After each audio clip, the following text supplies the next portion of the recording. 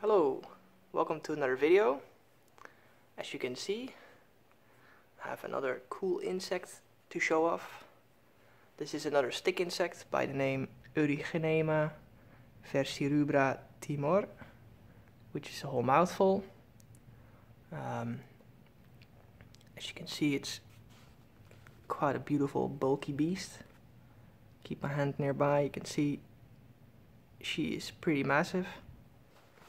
I think about 23 centimeters, and she's still a small one.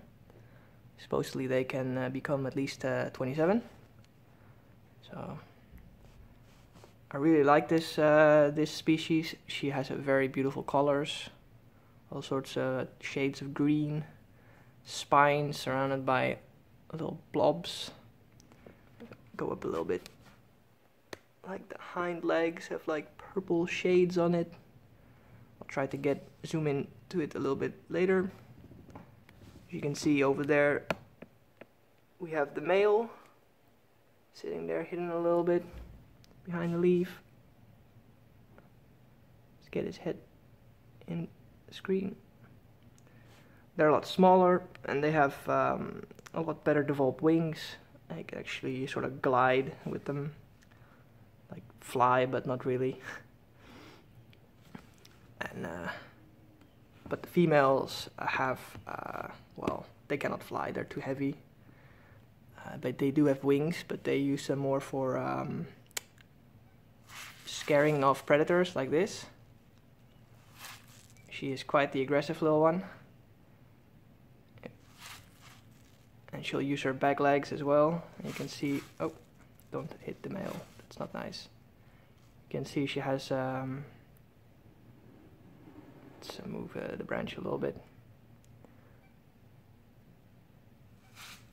She has a red inside of the wing, which will well, startle predators, and she'll use her rear legs to try to smack the predator. Oh, as you can see, oh, calm down, calm down. I think I made her a little bit too angry now. The male just doesn't care, he starts eating. Always fun. Oh, let's get her back close by.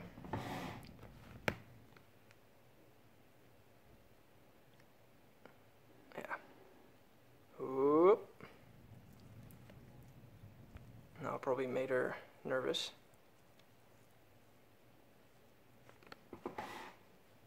Calm down. As you can see, because of this, they're not the easiest to handle. Like if you want to grab them out of the cage, they'll go all nuts and start moving around very hyperactively, trying to smack you. They'll hang in really strange ways from like one leg, and it will be like not comfortable. You may accidentally drop her and she'll hurt herself. A little picture from above. You can see how she sort of like keeps her legs in front of her head, making it look like as if she doesn't have a head.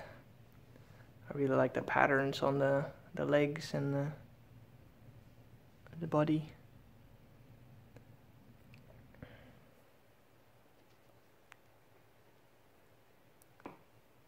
Also like the rear legs a lot with the spines. It's a bit difficult to see, but they have a nice sort of purplish shade.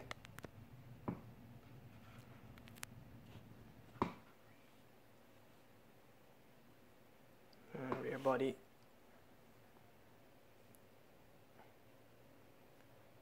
And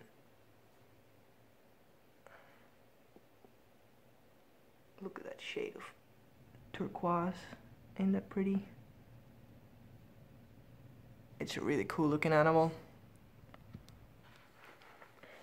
They're not too hard to keep, like food wise and enclosure wise, but as I said before, they're a little bit of a nervous insect. They're not as calm as other stick insects or leaf insects, so they are a bit difficult to handle.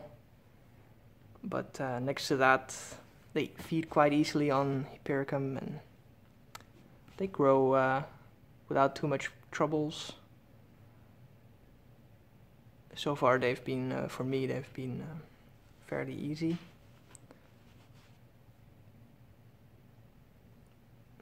And well, I think that's all there is to show.